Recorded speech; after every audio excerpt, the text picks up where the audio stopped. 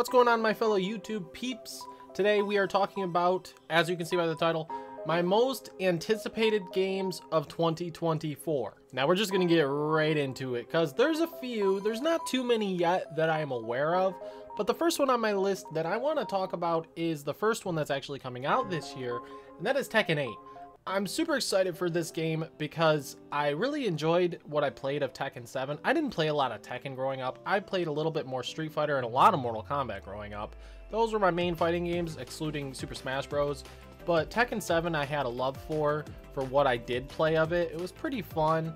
And Tekken 8, I'm really excited to deep dive into the story mode, see what happens with the story. I mean, I don't know how crazy the story is going to be, but it looks pretty fun. It looks pretty hype.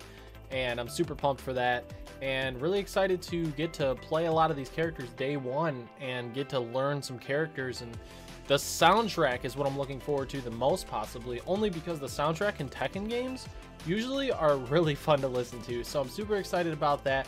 Really excited to dive right into this game and play quite a bit. Might play some online and stuff, and it's just gonna be fun. It looks really good, and I'm really excited for Tekken 8 because when you look at Street Fighter 6 or you look at Mortal Kombat 1, those were really fun games too. And now Tekken 8 is finally coming out, and I am just really excited for it. It looks great. Now the next game that I want to talk about is a big one and is not quite my most anticipated game of the year. It was, but not anymore, and that is Final Fantasy VII Rebirth. Yes, this one probably was pretty obvious to be on my list. If you know me, I love Final Fantasy VII. I also love Kingdom Hearts. I love these games. And Final Fantasy VII Remake was absolutely fantastic. I loved the original Final Fantasy VII. I grew up with all of these characters as a kid. And Remake was great. What they did, fleshing out the entire story of the first few hours of the original game. And now in Rebirth, we get to finally explore that world and expand upon the world of Remake and Rebirth and go fully open world, it looks like, with these characters. And we finally get to play as more characters from the FF7 world, and the story is gonna just kind of explode. And then we have Zack's storyline going on. I'm not getting into spoiler territory, do not worry there, but there's a lot of things going on here from the trailers, as you could see, and we can't really predict what's going to happen because if you play the remake, you kind of understand this is not quite a remake, but like a sequel, and it's kind of confusing in a way.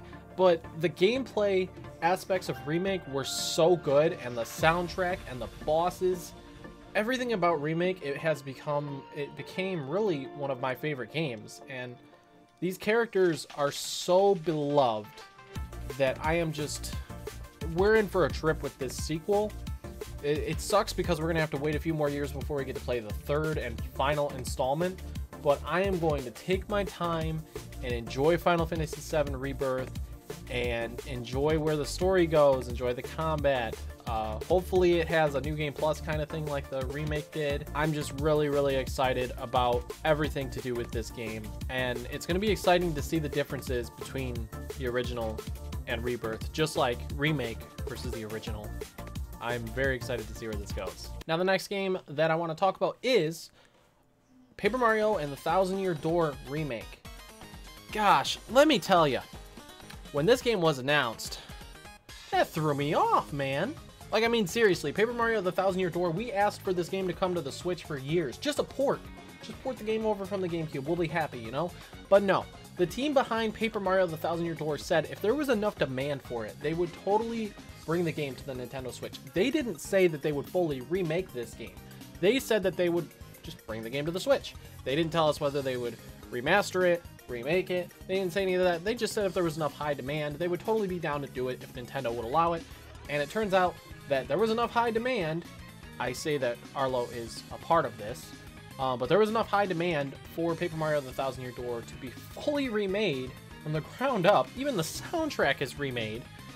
And gosh, dude, let me just tell you, Paper Mario the Thousand Year Door is one of my favorite video games of all time, and is probably my favorite Mario game in general of all time. The story, the characters, the gameplay, the combat, the world, like there's so much to love about Paper Mario the Thousand Year Door, and I couldn't be more excited for this dang game to come to the Switch. To be able to play this game handheld is truly a dream come true. That's why I wanted it to come to the Switch. It's one of the reasons, because I will play this multiple times on the Nintendo Switch.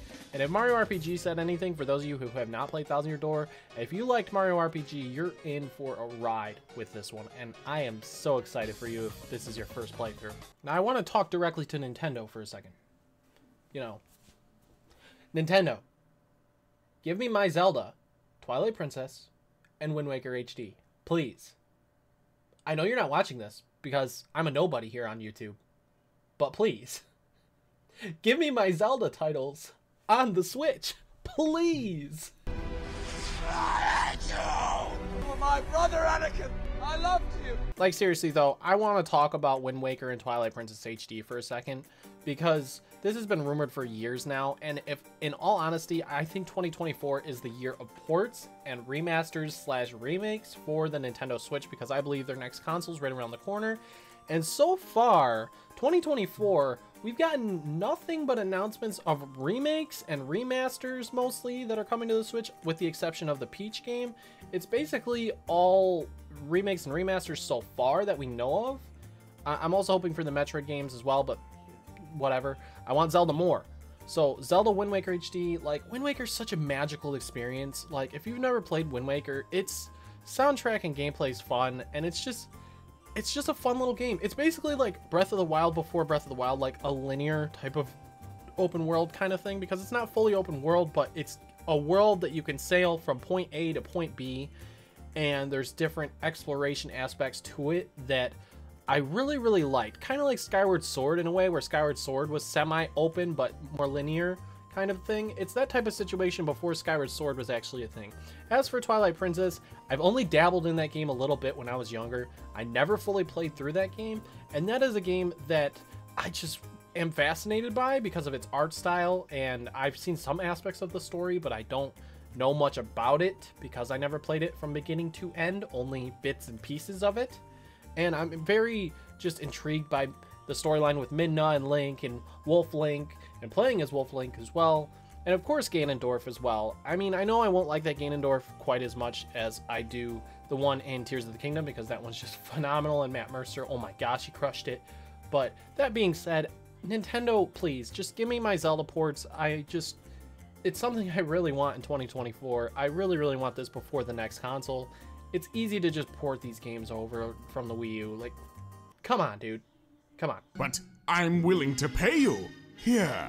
Nope, no purchases allowed. I'm trying to be a good paying customer. Why not put the games on Switch? They aren't available on Switch. Now, I only have one more that I can think of at the moment that is coming out this year that I really, really want to play. And that is my most anticipated game of the year, I would say, because, well, I've waited 20 years for this game to be a reality. And that is Dragon Ball Budokai Tenkaichi 4, but they are calling it Sparking Zero, which does mean Tenkaichi, but the English version. And oh my gosh, I can just tell you guys right now, the amount of hours that I put into the Budokai series and the Budokai Tenkaichi Dragon Ball games when I was a kid on the PlayStation 2 is insane. The amount of hours that I played of these games. Heck, if you look on eBay at the price of Tenkaichi 3, it's basically a $200 game. And that is because it's just a legendary, super rare game, and literally considered the best Dragon Ball game ever made. And these games growing up, from the graphics to the gameplay, the story was just, you know, Dragon Ball Z, but like the gameplay and the graphics were just stunning for the PlayStation 2, as well as like all the extra stuff that they added in, such as the modes. The tournament mode in the original Budokai games was challenging and fun, and the unlockables of the items and stuff was also really cool. And then the Tenkaichi series, I don't remember quite as much on them because I haven't owned them in many years, but what I do remember is Tenkaichi 3, the roster expanded upon the first two so much. It added 150 characters in the third game. You could play as characters such as Mr. Popo and the Turtle, and I think Roshi as well. It was absolutely insane. And I don't know how many modes the game had specifically, but my most memorable moments of this game was split screen mode, fighting against people with a roster of 150 characters. And now being able to do that online with a new one with graphics that are going to look absolutely crazy. And from what I'm hearing, the roster will be quite big for the base roster. And then we know this game's going to get DLC for probably at least 4 or 5 years, because they're going to milk this game hard because we've asked for it for so many years. I just think that the game's going to be hopefully something special. It's been in development for over 5 years now, and the hype buildup for this is really starting to blow up as we're starting to get screenshots. We're going to be getting a new trailer possibly at the end of January. They're going to build up the launch to this game, which will likely be in October or November.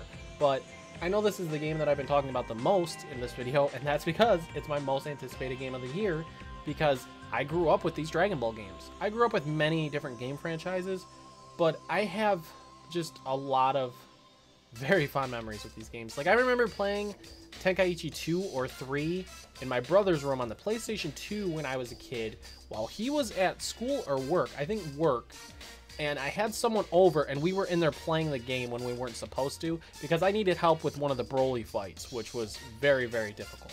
That being said though, outside of those, there's not really much for me personally that I can think of that I'm like really excited to play yet, until we get more announcements from Sony or Nintendo. Until we see more, such as a Nintendo Direct in February. We might see a Sony State of Play soon. I don't know if Wolverine's going to come out this year. I feel like that's probably going to be a 2025 release now, after the unfortunate events that happened with Insomniac Games. As for Nintendo, they're always very secretive.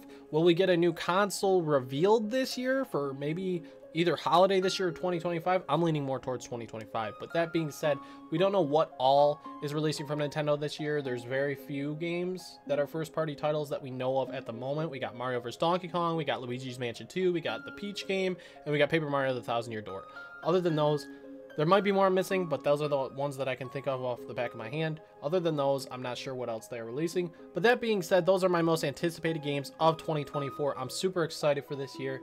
Very excited to go back, play some other games, and excited for all these new games as well as announcements for other games that are probably going to come out this year that I don't even know of yet. So anyways, guys, thanks so much for tuning into this video. Like and subscribe if you enjoyed, and I will see you guys all next time. Peace.